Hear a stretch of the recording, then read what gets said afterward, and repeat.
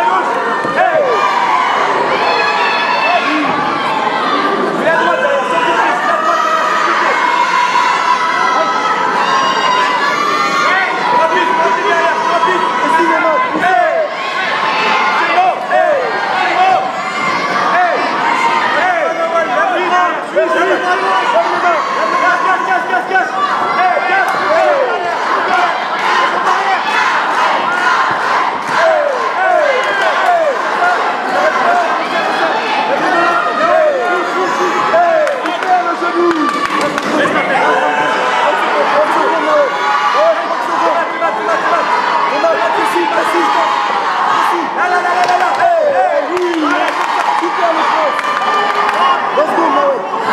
Let's go.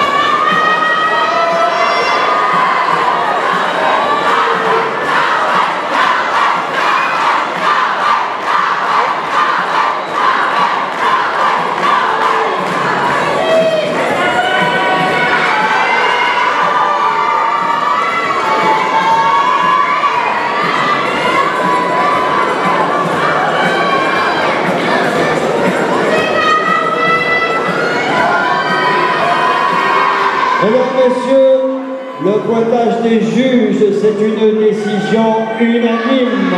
Et donc, déclaré vainqueur de ce combat, Naoil.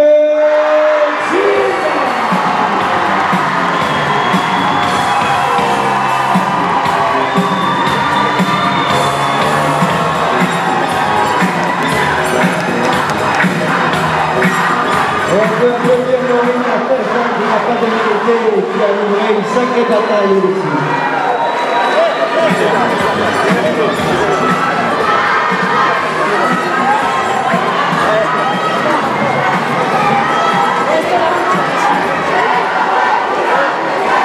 Regarde là bien celle.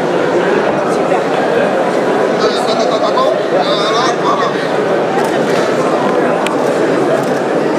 Merci à vous.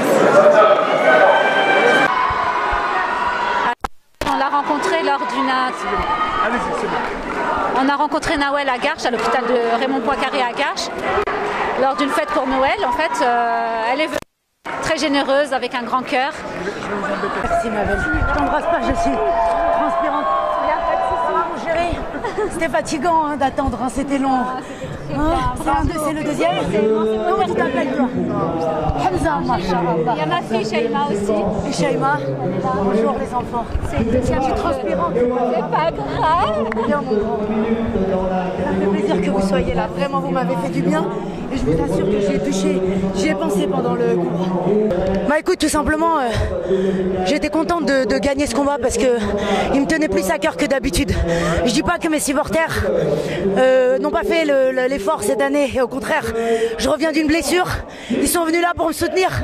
Mais ça me tenait à cœur parce que j'ai rencontré cette belle famille il y a 2 jours. C'était pas facile pour eux de venir, ils ont fait l'effort. Je pouvais pas craquer sur le ring. Alors cette victoire, je leur dédie.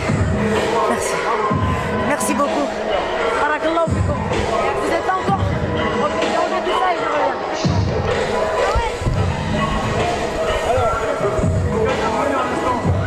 Oui, bah... Donc elle a rencontré Mohamed Amin et d'autres enfants malades. Et c'était toute une équipe de boxeurs. Et franchement, ils sont au top, juste au top. Ils sont là pour nous soutenir pour le grand combat de Mohamed Amin qui a fait un accident de voiture avec toute la famille. Et voilà.